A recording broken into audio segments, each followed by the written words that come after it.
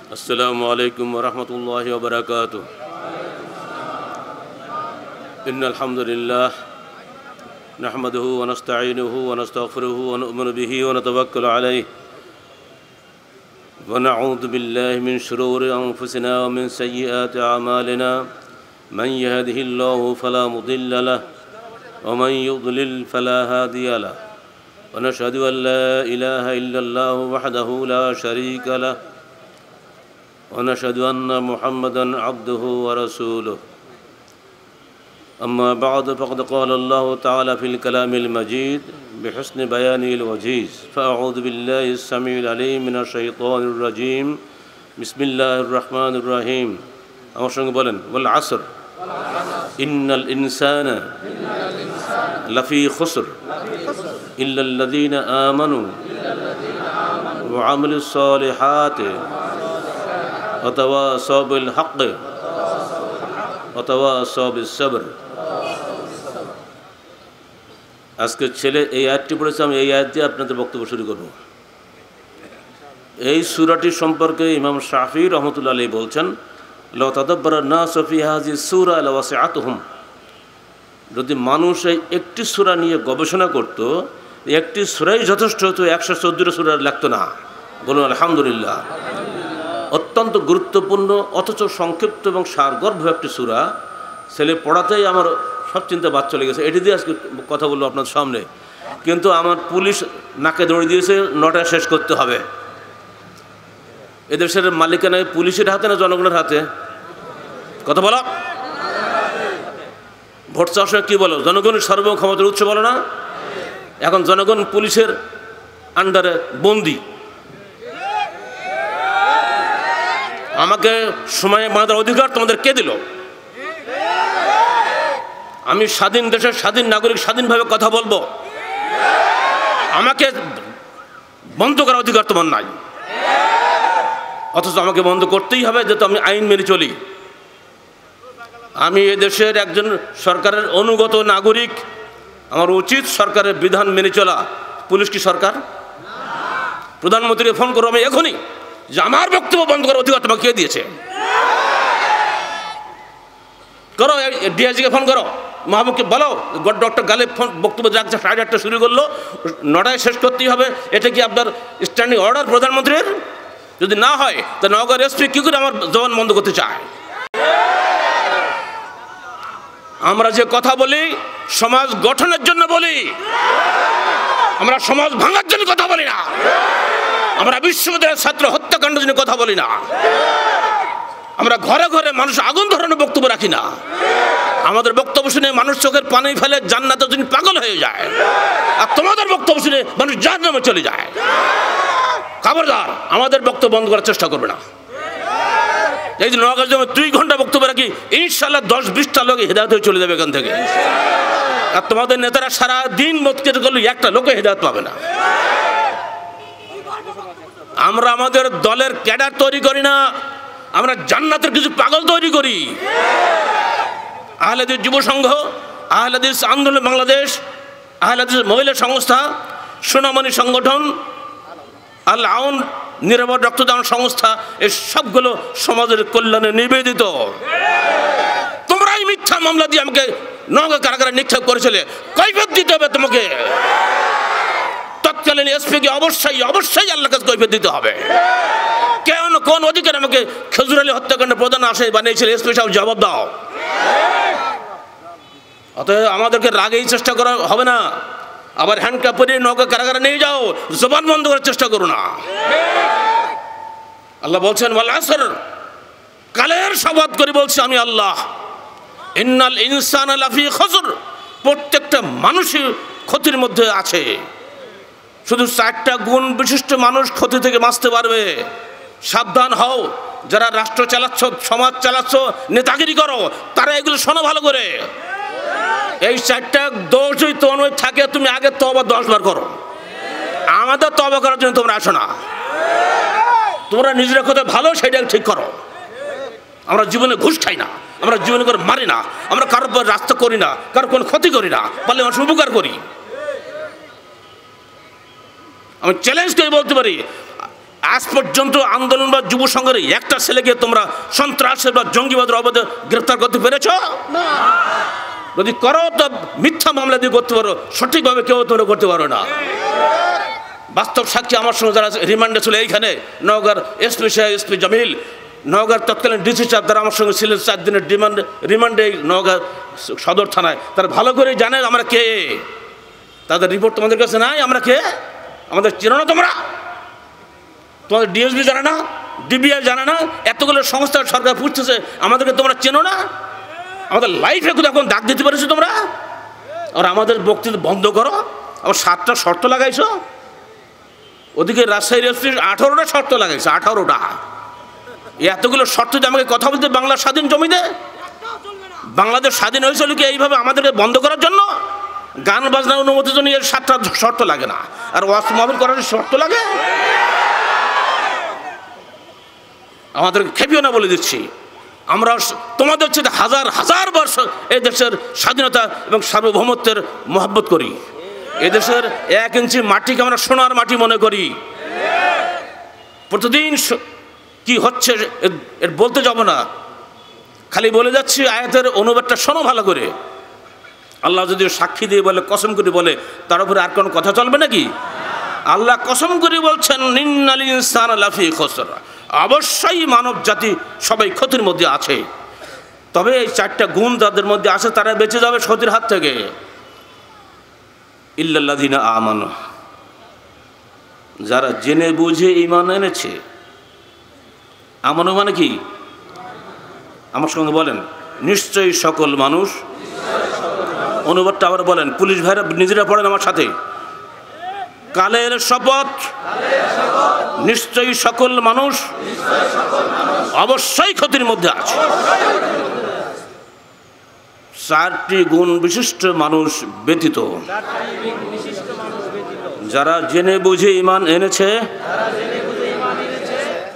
এবং সৎকর্ম সমূহ সম্পাদন করেছে, পরস্পরকে হকের উপদেশ দিয়েছে এবং পরস্পরকে ধৈর্য ধারণের উপদেশ দিয়েছে। এই 4টে কথার বিরুদ্ধে সরকারের কোনো বক্তব্য আছে নাকি? সরকার বলবে এই 4টা কাজ তোমরা করো না, তোমরা সৎকর্ম করিও না, বলবে সরকার? ঈমান এনো না, বলবে? ধৈর্য ধারণ করো না, বলবে? এই কথাটি আমরা বলছি, তো আমাদের টাইম বান্ধা কেন? আমরা তো সারা রাত ওয়াজ করবো এখানে, তাতে সরকারের লাভ হবে, পুলিশ ভাইদের লাভ হবে ইনশাল্লাহ। আজকে এই স্টেজে দেখেন আমার সামনে কত শত লোক আজকে মাদকতা থেকে তওবা করবে ইনশাল্লাহ। এইখানে হাত উঠিয়ে আল্লাহকে শপথ করে নেব, তোমরা বলে আজ থেকে মদ খাবে না। যে সরকার মদ বন্ধ করতে পারতেছে না, 44 জনকে এ পর্যন্ত হত্যা করেছে, মোট 463 জনকে হত্যা করেছে মদের কারণে। মদ কিছুই বন্ধ হয়নি। যতই মার, মানুষের আকীদা যদি পরিবর্তন না হয়, হবে? এজন্য বলা হয়েছে, আল্লাহ পাক প্রথমে বলছেন ইল্লাল্লাযিনা আমানু। ঈমান যদি না থাকে, যতই তুমি আইন করো, পুলিশ র্যাবের 3 পয়সা মূল্য নেই। পুলিশ নিজে এগুলো অন্যায় করবে, র্যাব নিজে এগুলো করবে যদি ঈমান না থাকে। ঈমান থাকলে আলহামদুলিল্লাহ সবই সম্ভব। আল্লাহর বাণী ইল্লাল্লাযিনা আমানু, যারা জেনে বুঝে ঈমান এনেছে। জেনে বুঝে কেন বলছি? অনেক ঈমানের অর্থে বুঝেই না। লা ইলাহা ইল্লাল্লাহ 100 বার হয়ে গেল। এবার লা ইলাহা ইল্লাল্লাহ মুহাম্মদ রাসূলুল্লাহ আর 100 হয়ে গেল। এগুলো লাখ কলমা হয়ে গেল। এই সবগুলো অমুকের কবরে দিয়ে দাও। এই ধোকাবাজি কিছু ইমানদার আছে বাংলাদেশে, আছে না? লাখ কলমা খোর। মানুষ মরলে, গরু মরলে শকুন আসে না, এরা মানুষ মরলে হুজুর আসে। তার মানে যত বক্সে দেওয়া তত পকেট ভরবে। এই লা ইলাহা ইল্লাল্লাহ, এজন্যই বলেছে জেনে বুঝে ঈমান আনতে হবে। এই ইমানদাররাই এখন বোমা মারতেছে, এই ইমানদাররাই এখন সালাত সিয়াম বাদ দিচ্ছে, অথচ আমরা মুসলমান, নামধারী মুসলমান। বাংলাদেশে ইমানদারের ক্যাটাগরি আছে। আমাদের ইমানের ক্যাসেট শুনবেন, 8 রকম ইমানদার বলেছে। আজকে 3 রকম বলবো, নাকশ হবেন না, 5 রকম বাদ দেবো, সময় তো কম। 3 রকম ইমানদার।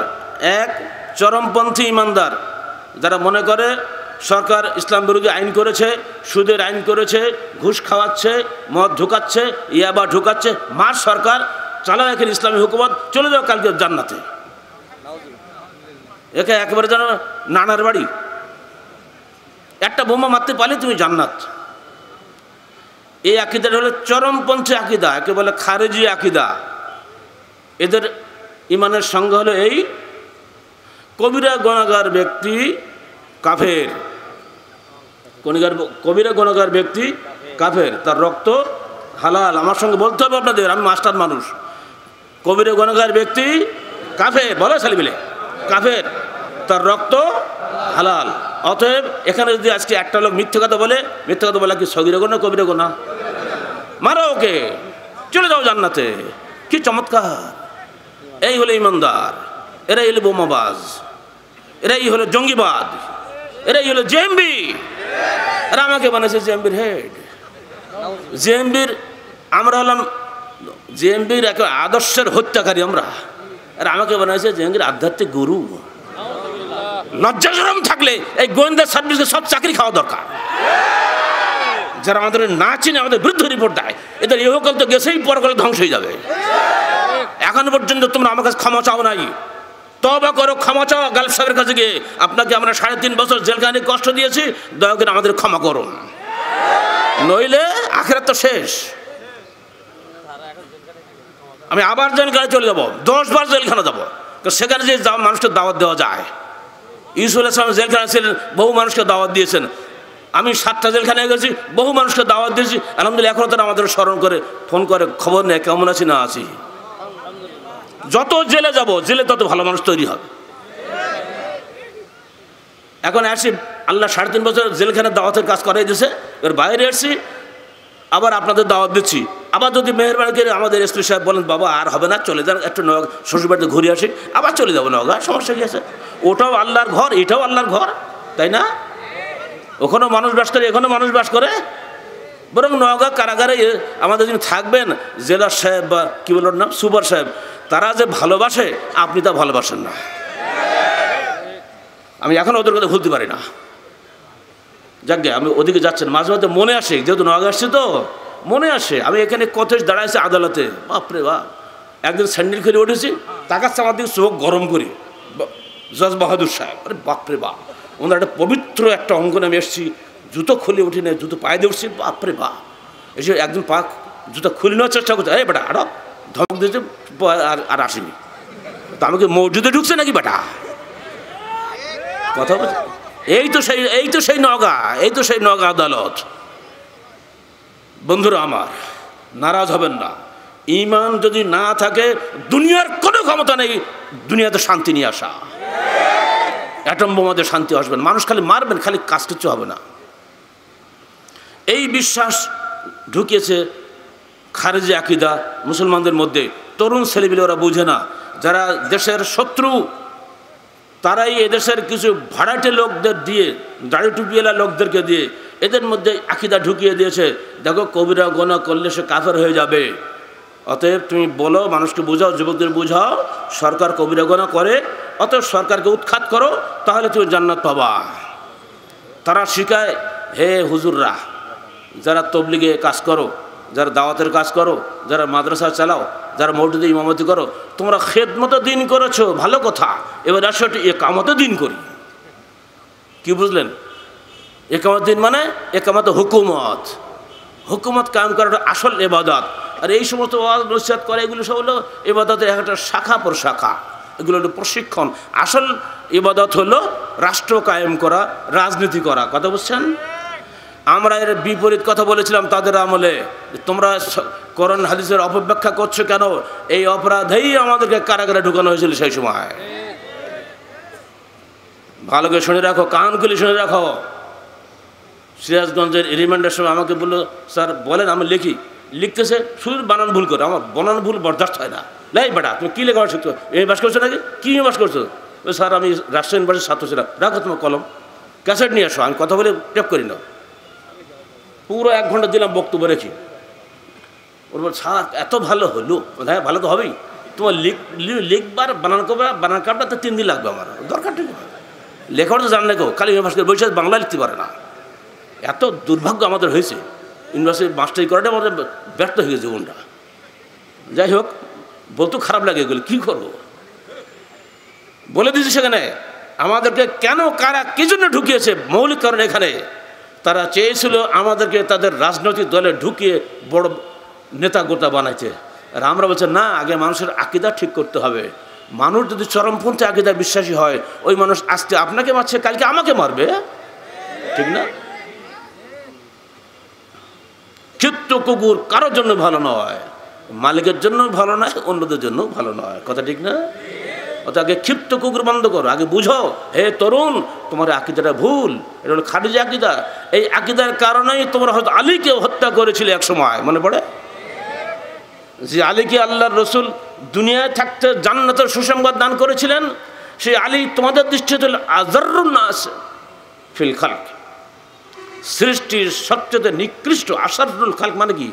সৃষ্টির সেই নিকৃষ্টতম ব্যক্তি হলো হযরত আলী। বলেন সবাই নাউযুবিল্লাহ মিন যালিক। সেই খারিজিরা এখনো আছে। সেদিন যে লোক আলীকে হত্যা করেছিল তার নাম ছিল আব্দুর রহমান, কোনো হিন্দু ছিল না। আজকেও যারা রাষ্ট্রে ক্ষতি করেছে তাদের নামও কিন্তু আব্দুর রহমান। আর এত চালাকের চালাক, হানাফিদের মধ্যে আব্দুর রহমান নাম কারণ নেই, আছে তো নাকি? তো আহলে হাদিসের আব্দুর রহমানকে এই কাজে লাগানো হলো কেন? মাথা কিছু আছে, বুঝতে পারছেন আপনারা? উদ্দেশ্য গালেব সাহেবকে ঢুকানোটা হালাল করা, যে গালেব সাহেব হলো ওই আব্দুর রহমানের গুরু, এও আহলে হাদিস, ও আহলে হাদিস। ওর আমরা চেহারাও দেখি না, সে আমাদের সংগঠনও না, কিছুই না। কত চালাকি করে আমাদেরকে সুন্দর পরিকল্পনার মাধ্যমে কাজ করা হয়েছে সেদিন। কারণ আমরা এই আকীদার বিপরীত কথা লিখতাম। আমাদের কলম যারা চেনেন, যারা আমাদের বই পড়েন, তারা জানেন 2003 সালে আমরা একামতের দিন বই লিখছি। আর আমরা এরা 2005 সালে না, 3 সালে আমরা বলেছি এই ভুল আকীদা। একামতের দিন অর্থ একামত হুকুমত নয়, একামতের দিনই অর্থ একামত দিনই হবে, হুকুমত নয়। হুকুমত একটা অংশ, মানুষের জীবনের একটা অংশ। পৃথিবীর সমস্ত মুসলমানকে তাহলে রাষ্ট্র কায়েম করতে হবে নাকি? আপনি কি ইন্ডিয়া যে সেখানে ইসলামী রাষ্ট্র কায়েম করতে পারবেন? 130 কোটি লোকের মধ্যে মাত্র 25 কোটি মুসলমান, আর সব তো বিভিন্ন ধর্মের লোক। ওরা কি আপনি ইসলামিক হুকুমত কায়েম করবে? আমেরিকা তো মুসলমানের খবরই নাই, ওরা কি ইসলামিক হুকুমত কায়েম করবে? ওই ব্যাখ্যা যদি আমি দেই, তাহলে প্রত্যেকটা মুসলমানকে এখন রাষ্ট্রনেতা হওয়া লাগবে। এটা কি সম্ভব? এই ভুল ব্যাখ্যা দিয়ে চেয়েছিল বাংলাদেশের মুসলমান তরুণদেরকে তাদের দলে ভাগিয়ে বোমার খোরাক বানাইতে। আর হাতে ক্ষমতা ছিল, সব যোগান দিয়েছে। একদিনে 63টা জেলায় বোমা ফাটিয়ে সারা পৃথিবীকে জানিয়ে দিল, হ্যাঁ খাঁটি মুসলমান এসে গেছে, সাবধান তোমরা। এইবার সরকারের সর্বনাশ, আমরা তো সেভ করতে পারবো না।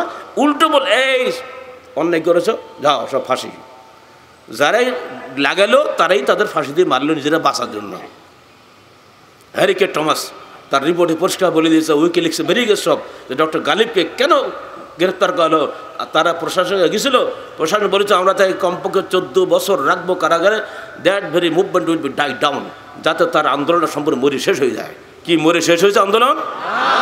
আগেরবার নওগাঁয়ের সে অর্ধেক লোক হয়নি, আজকে লোক জায়গা দেওয়া যাচ্ছে না। তাহলে আন্দোলন মরে গেছে না বেঁচে আছে? ইনশাল্লাহ যে গান গাইলে আমার ছেলে আহলে হাদিস আন্দোলনের কভু মরণ নাই, আরো এগিয়ে যাবে। কারণ এটা হকের আন্দোলন। খারেজি আকীদা ইমানের বিরোধী আকীদা, এটা আমার রসুলের আকীদা নয়। ঠিক অমনি করে শৈথুল্যবাদী আকীদা, সালাত নেই, সিয়াম নেই, কিছুই নেই, নারায়ে তাকবীর, আল্লাহু আকবার, ফাক্কা মুসলমান হবে। এই সংখ্যা বাংলাদেশে বেশি। অধিকাংশ মুসলমান ফরজ, নফল, সুন্নত, হারাম, হালাল বাছাই করে নাকি বাংলাদেশে? নিজের দেশটা বলি, পরের দেশ কিন্তু দরকার ঠিক আমার দেশে অধিকাংশ মুসলমান হারাম হালাল বাছাই করে না। আবার ওরা সালাত আদায় করে, প্রতি বছরে হজে যায়, আর উমরাও যায়, ও কোনো সমস্যা নাই, টাকা তো আছে। জি না, এটা হলো শৈথুল্যবাদী মুসলমান, আরবিতে বলে মুরজিয়া মুসলমান। শৈথুল্যবাদীদের সংখ্যা বাংলাদেশে বেশি, চরমপন্থীদের সংখ্যা কম হলেও তারা বোমায় উস্তাদ। মাঝখানে আমরা পড়ে গেছি মধ্যপন্থী। আমাদের ইমানের ব্যাখ্যা কি?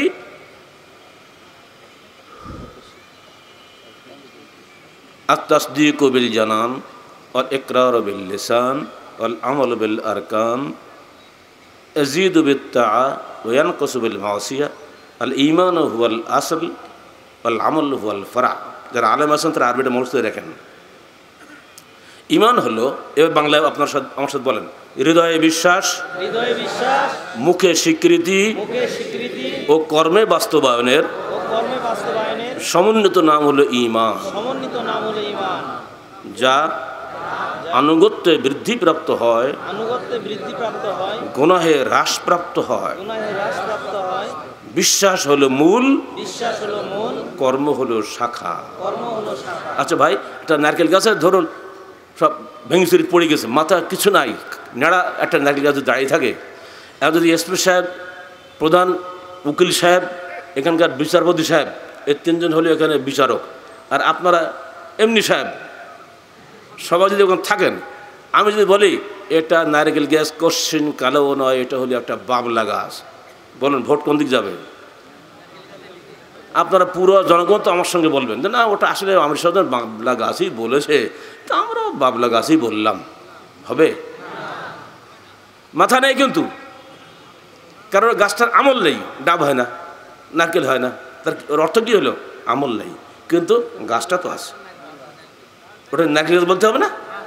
আপনি ইমানদার মানুষ, কলেমা পাঠ করেছেন, কিন্তু আপনার আমল নেই, নারকেল গাছ আমল নেই, কথা বোঝেন না? মাথা নেই, আমল নেই, আপনাকে কি বলবো? কাফের বলবো? আমি যদি আপনাকে কাফের বলি তাহলে আমি জেএমবি, মাথা কাটি দেবো। আর আমি যদি বলি না ও আমল নেই, তো কী হয়েছে? পাক্কা মুসলমান, পাক্কা একটা ফার্স্ট ক্লাস নারকেল গাছ, ওটা বলা যাবে? তার মানে ওর কিছু হয় না, পোকা ধরা গাছ, ওর কেনবে কেউ পাগল, ও কাঠ ছাড়া কোনো কাজে লাগবে? মুসলমানরা এই তিন রকম হয়েছে, একদল হচ্ছে নেড়া নারকেল গাছ, একদল হচ্ছে নারকেল গাছ বানিয়েছে বাবলা গাছ, আরেকদল বলছে বাবা নারকেল গাছে পানি টেনে দিয়ে ঠিকঠাক কর একটু, যাতে ডাবটা ভালো একটা খেতে পারি আমরা। আমরা হলাম ভাই ডাব বানানো গাছের লোক। এটা হলে ইমানের ব্যাখ্যা শেষ। সারা দেশে আমরা এটা করি বেড়াই, বাবা তুমি সালাদ পড়ো না, সালাদ পড়তে হবে, সিয়াম রাখো না, সিয়াম রাখতে হবে, মা বোনের সম্মান রাখতে হবে, কোন নারী নির্যাতন চলবে না, বাড়িতে পর্দা রক্ষা করো। এগুলো বলার অর্থ কি? গাছের ডাব হয়, নারকেল হয়, কথা বলছেন? আর যদি বললে ওসব দরকার নেই, তোর শেষ করে দেবো, বাস বোমা বললাম শেষ। তার মানে এটা জেএমবি, চলবে না, জঙ্গিবাদী। আকীদা আগে ঠিক করেন। এই ইমান ব্যাখ্যা পেলেন তো, এখন কি আপনারা জঙ্গিবাদী হবেন? এই ছেলেরা বলো, জঙ্গিবাদী হবা? যদি কেউ বলে লাখ টাকা দেবো জঙ্গিবাদের স্লোগান দাও, কোটি টাকা দিলে হবে? টাকা পায়ের তলে ফেলে দাও, খবর দাও, আকীদা নষ্ট করো না। মুসলমান জীবন দেবে, কখনো ইমান দেবে না। এটাই হলো সেই ইমানের ব্যাখ্যা, মনে থাকবে তো? আমরা খারিজ নই, আমরা মুরজিয়া নই, আমরা মধ্যপন্থী খাঁটি মুসলমান, যাকে আল্লাহ রসুলের ভাষায় এবং বড় পীর শেখ আব্দুল কাদের জিলানীর নাম শুনছেন? শুনেন তো, উনি ব্যাখ্যা দিচ্ছেন কি শোনেন। আহলুস সুন্নাতি ওয়াল জামাআহ ওয়ালা ইসমা লাহুম ইল্লা ইসমুন ওয়াহিদুন ওয়া হুয়া আসহাবুল হাদিস। আহলুস সুন্নাত ওয়াল জামাতের কোনো নাম নাই, একটি মাত্র নাম ব্যতীত, সেটা হল আহলুল হাদিস। কই আলহামদুলিল্লাহ বললেন? কই আমি বলে দিলে আপনার অর্ধেক নাকি কমে গেল। নিজের থেকে বলেন আলহামদুলিল্লাহ। বড় পীর শেখ আব্দুল কাদের জিলানী হানাফি মযহাবের অত্যন্ত গুরুত্বপূর্ণ একজন শ্রদ্ধেয় ব্যক্তি, তাই না? তিনি মারা গেছেন 561 হিজরিতে। আজকে আমি কথা বলছি 1440 হিজরিতে। কত বছর পরে? এত বছর পরে আমি তার স্মরণ করছি কেন? তিনি এমন একটা মৌলিক কথা বলে গিয়েছেন যার কোনো তুলনা নেই। আহলে সুন্নাত ওয়াল জামাত লাফালাফি করো, বেটা সুন্নত মানো না, সুন্নাত ওয়াল জামাত। জামাত মানে জামাতের সাহাবা, সাহাবাদের কথা শোনো না, তুমি আহলে সুন্নাত ওয়াল জামাত মানো। তো একটা মজা, মজা তো কালকে হলো, ও তো 400 বছর পরে হয়েছে, 4th শতাব্দী হিজরিতে তৈরি হয়েছে। এগুলো তো লাফালাফি কেন? আমি দেখবো কোরআন এবং হাদিস মানে কিনা, ঠিক না? বলেন আল্লাহ রসুলের জীবনের শেষ বিদায়ের হজের ভাষণটা কী ছিল?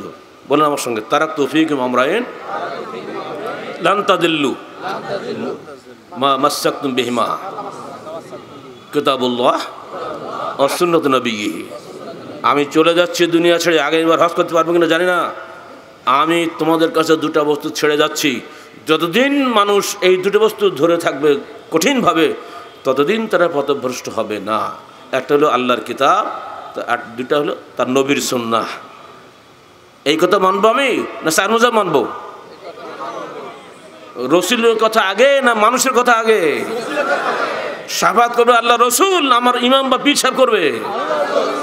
এত সস্তা না জান্নাত পাও, বুঝতে পেরেছেন? আগে আকীদা ঠিক করো। আমি নবীকে ভালোবাসি, ইয়া নবী সালাম আলাইকা দেই না, জীবন দেবো নবীর জন্য, কিন্তু সালাম আলাইকা দেবো না। কারণ আমার নবীটা দেন নাই, দিতে বলেন, এটা রিয়া। নবী রু এসে গেছে, কেম আরে বাপ রে বাপ, রু এসে দেখতে পাইছো? এরপর আমার দাদার রু তো আসতে পারে, মা বাবার রু তো আসতে পারে, নবীর রু আসলো মক্কা থেকে, এখন একটু টের পাইছো? আসলো না আসলো? একদিনে 1 ঘন্টায় কয়েকশো মিলাদ হয় সারা পৃথিবীতে, তো একটা মানুষ কয় জায়গা যাবে? তাহলে কি ওনাকে আল্লাহ বানিয়ে দিয়েছো তোমরা? এই সমস্ত কথা বলে মানুষকে ধোকা দিয়ে যারা ব্যবসা করে জিলেবি খাই বেড়ায়, এদের কথা শুনতে হবে না হাদিস কোরআন মানতে হবে? এই কথা আমরা দ্ব্যর্থহীনভাবে বলি, কারো ভয় করে কথা বলি না। আর এই জন্য গালব সাহেব বড় দোষ না। যতক্ষণ কণ্ঠ থাকবে আজরাইল আসার আগ পর্যন্ত এই হক কথা আমরা বলে যাব।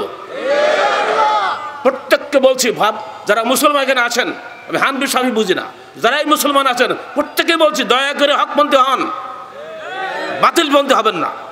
মানুষের তৈরি বানোয়ার তৈরি বাদ দেন, কোরআন হাদিস ধরেন। ধরলে বড় পীর সাহেব বলছেন, বড় পীর কিন্তু আমরা বলেন, আপনারাই বলেন, তিনি বলছেন আহলে সুন্নাত ওয়াল জামাতের দ্বিতীয় কোনো নাম নাই আহলুল হাদিস ছাড়া, খালাস, আমরা সেই নাম বলি। এটা একটা বৈশিষ্ট্যগত নাম, এটা বৈশিষ্ট্যগত নাম। প্রত্যেক ভাই মুসলমান যারা আমরা আছি, যে যে মযহাব করি না কেন, আমরা সবাই মুসলমান ভাই ভাই, আমাদের সঙ্গে মহব্বত থাকতে হবে। কিন্তু 72 ফেরকা হবে, এটা হাদিস আছে না? একটা হতে ফেরকা জান্নাত পাবে না, সে তারাই যারা কোরআন এবং সহিহ হাদিস মেনে চলে। এটা সমস্ত লোক বলে গেছে, স্যার ইমাম বলেছেন, বড় বিষয় বলে সবাই বলেছে, আমরা তাদের কথা খালি মানি। আর শুধু আমরা ইমামে আবু হানিফা, ইমামে আজম, যিনি প্রধান ইমাম, যার নামটা আমরা সবাই স্মরণ করি শ্রদ্ধার সঙ্গে, তার একটা কথাই যথেষ্ট নয় কি? ইজা সাহাল হাদিস, বলেন আমার সঙ্গে বলতে হবে, ইজা সাহাল হাদিস ফাহুয়া মাযহাবি। যখন হাদিস সহিহ পাবে, মনে রাখো ওটাই আমার মযহাব। আমি চ্যালেঞ্জ করে বলি, বাংলার জমিনে সবচেয়ে বড় হানাফি কেউ থাকলে ডক্টর গালিব আছে, আর কেউ নাই। আসো আমার সঙ্গে চ্যালেঞ্জ করো, যেখানে সহিহ হাদিসের বিরুদ্ধে আমি পাবো ছেড়ে দেবো, কিন্তু সহিহ হাদিস পেলে সেটা গ্রহণ করব। এই চরিত্র প্রত্যেকে অর্জন করো, তুমি আমার ভাই। আর হাদিস পেয়েও যদি তুমি বর্জন করো, গোড়ামি করে, তুমি আমার ভাই হতে পারবা না। আমার নিজের রক্তের ভাইও যদি বলে হাদিস টাদিস মানি না, বাবা যা করে তাই করবে, যা, বা কিসের ভাই ওটা? কিসের ভাই ওটা যে হাদিস মানে না? হযরত নূহ আলাইহিস সালামের ছেলেকে পর্যন্ত আল্লাহ পাক বলছেন, ইন্নাহু আমালুন গায়রু সালেহ, ওটা তোমার ছেলেই না, লাইসা মিন আহলিক। কিসের ছেলে তোমার যে তোমার কথা শোনে নাই? আসলে করে না? তা আমরা কেন বলতে পারি না কোরআন হাদিস তুমি মানবে না? তুমি পাক্কা মুসলমান হোক, তোমার পাগড়িটা 22 হাত জায়গায় 40 হাত লম্বা, তা কী যায় আসে? আমার পাগড়ি কি কবরে যাবে নাকি? যাবো তো আমি, আমার হিসাব আমার, আপনার হিসাব আপনার। অর্থাৎ সাবধান, পবিত্র কোরআন এবং সহিহ আলোকের জীবন গড়ার শপথ নিন। 2 নম্বর কি হলো? ওয়ামিলুস সালিহাত, সৎকর্ম সম্পাদন করে। যে মানুষ হত্যা করে সেও বলে আমি সৎকর্মই করলাম। খারেজির আলীকে হত্যা করেছে, কি বলেছিল? আমি বহুদিন থেকে এই লোকটাকে মারার জন্য ছুরিতে শান দিচ্ছিলাম, আজকে কি সৌভাগ্য আল্লাহ আমাকে দান করলেন, পৃথিবীর সেই নিকৃষ্ট সৃষ্টি আলীকে আজকে হত্যা করতে পারলাম, আলহামদুলিল্লাহ।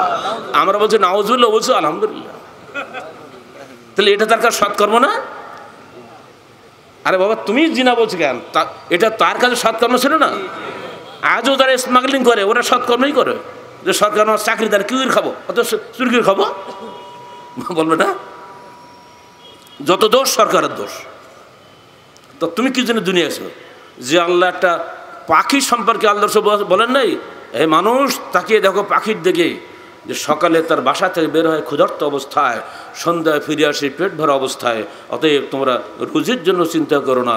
ওমা মিন দাব্বাতিন ফিল আরদি ইল্লা আলাল্লাহি রিজকুহা, পৃথিবীতে বিচরণশীল এমন কোনো প্রাণী নাই যে আল্লাহ পাক তার রুজির দায়িত্ব গ্রহণ করেন নাই। এই একটা আয়াত এবং একটা হাদিসে যথেষ্ট নয়? তো মুসলমান রুজির জন্য কেন মানুষ খুন করবে? কেন চুরি করবে, কেন ডাকাতি করবে? যারা এইসব হাদিস কোরআন বিশ্বাস করে না তারাই চুরি ডাকাতি করে খায়। আমি মুসলমান, আমার কাছে নেক আমল হচ্ছে যে নেক আমল কোরআন হাদিস অনুমোদিত, সেটি হচ্ছে নেক আমল। মনে থাকবে, মিলাদ নেক আমল নয়,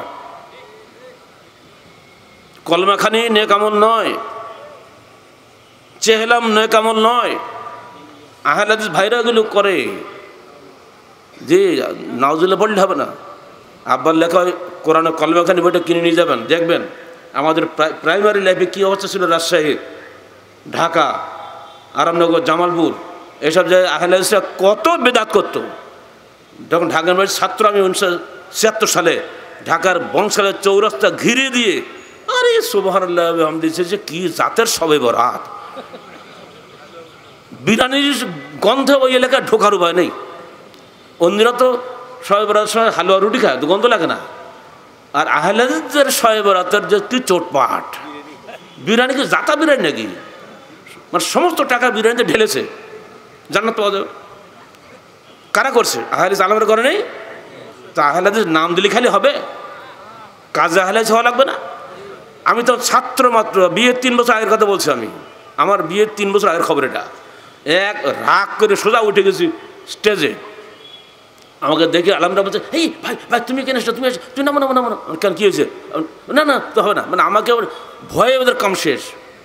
তখন আমার বক্তব্য শুরু হয়ে সেই সময়, তা আপনাদের লজ্জা করেন, আলেম হয়েছেন, মাথা রুমাল দিয়ে বসে আছেন, আল্লাহ দেখতে পাচ্ছেন না, আপনি বেদাত করছেন এখানে।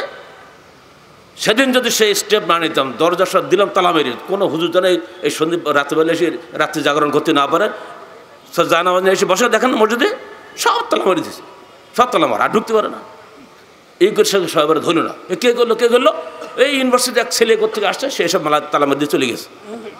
কথা বলছেন, একা কোনো সংগঠন নেই তখন আমার, কিসের যুব সংঘ তখন আমার, যুব সংঘ হইল 78 সালে, আর আমি করছি 76 সালে। বাস পরে ধরা খাই গেলাম, চলে গেলাম। আমার এই কী হয়েছে, যে বাবা কাজটা করলে কাজটা কি ঠিক হলো, কমিটির কর্তৃপক্ষকে বলা লাগতো, সভাপতি বললো রাগ করতো, সভাপতি আর সেক্রেটারি, তুই বেদাত করো তো, তুই বেদাতের সভাপতি, আমি তোর কথা মানবো নাকি? আলহামদুলিল্লাহ সেই থেকে আজ পর্যন্ত সেখানে সবে বরাত নাই। বলো আলহামদুলিল্লাহ, বলবো না? মরা নাকি সব?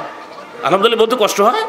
মনে রাখতো, একবার আলহামদুলিল্লাহ পড়লে দুনিয়া এবং আসমানের মধ্যবর্তী সম্পূর্ণ শূন্য স্থানটা তোমার আমল নয়, নেকি দিয়ে আল্লাহ পূর্ণ করে দেবেন। আবার বলো আলহামদুলিল্লাহ। বেদাত দূর হবে হকপন্থী মানুষের মাধ্যমে, আপোষকামী মানুষের মধ্যে কোশ্চেন করে বেদাত দূর হবে না। বেদাতপন্থী কখনই হকপন্থী হয় না, শিরকপন্থী কোশ্চেন করলে জান্নাতি হয় না। অতএব সাবধান। ও আমলুস সালাতের অর্থ কী হলো? কোরআন ও সহিহ হাদিস অনুমোদিত নেক আমল। এর 3 নম্বর কি বলো? অথবা সবিল হককে অথবা সবিল সবর, এটা দাওয়াত।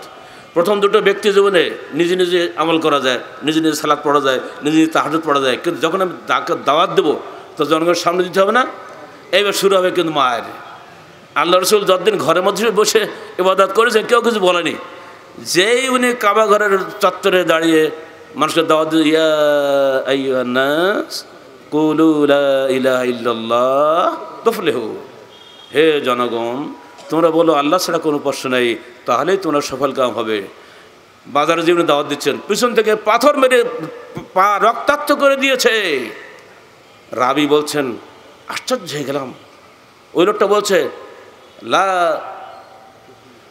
লা তুতিয়ু ফাইন্নাহু কাজ্জাব ইন্নাহু ইয়াকুলু আন্নাহুম তাতরুকু দীনা আবাইকুম। খবরদার, এই লোকটার কথা তোমরা শোনো না, এই লোকটা হলো ধর্মত্যাগী, মহামিথ্যাবাদী। সে বলে তোমরা বাপদাদার ধর্মত্যাগ করো। রাবি বলছেন আমি আশ্চর্য গেল, লোকটা চেহারাকে চমৎকার।